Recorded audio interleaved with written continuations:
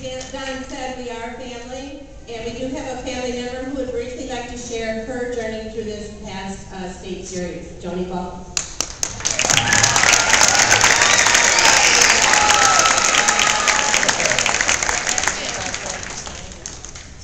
I was asked to tell my story here, so bear with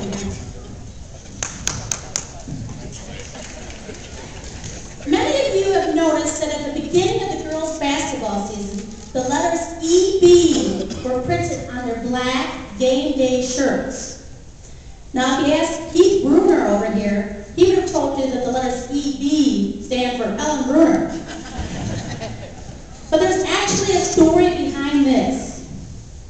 Most of you here knew Eddie Ball. He was a huge backer of Akron. And whether or not his grandkids were playing, he could always be found in the stands cheering on his beloved Bulldogs. As you all know, Grandpa Ball passed away in October.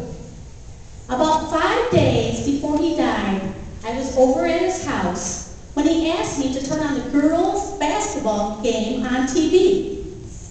I didn't understand what he wanted, and I asked him if he meant the copies of the girls' volleyball games that Mr. Chang had made for him to watch since he was unable to get to the games. Eddie kept repeating himself and said that it was the girls' basketball game that he wanted to watch.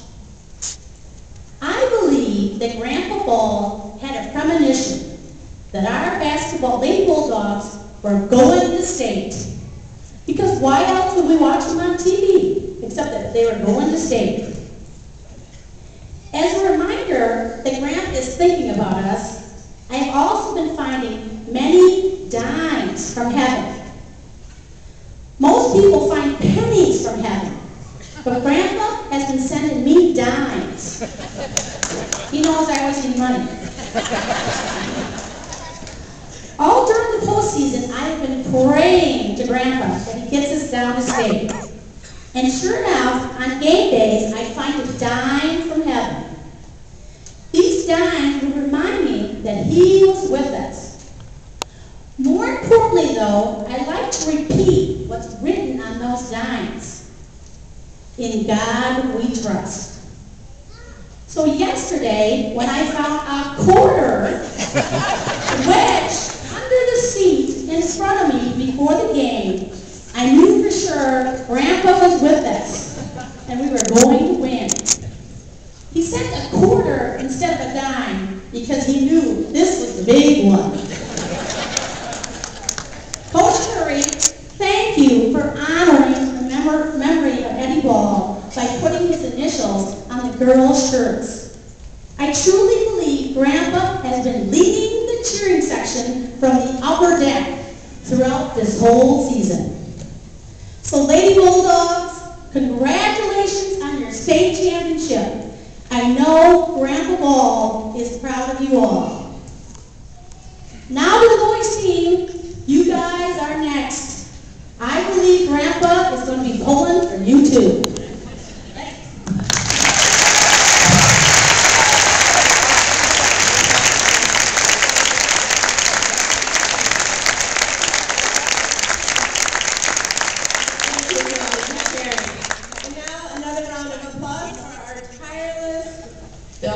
Athletic Director.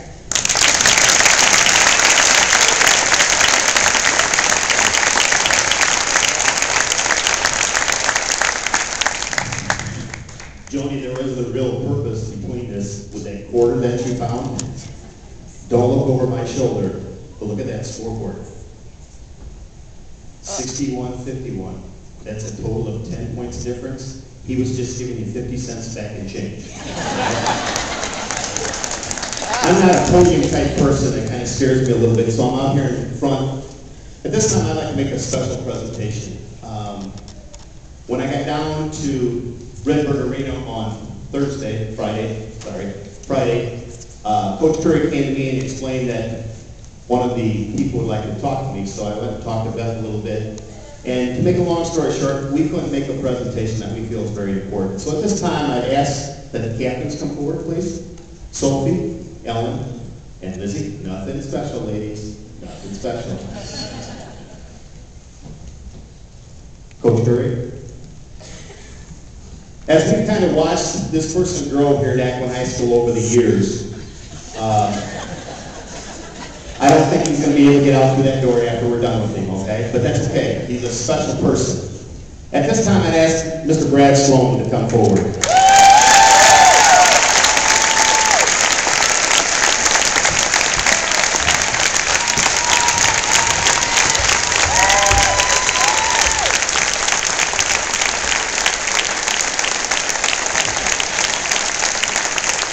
We weren't able to do this yesterday, so let's think that we're back down at Redbird Arena, maybe 12 hours later.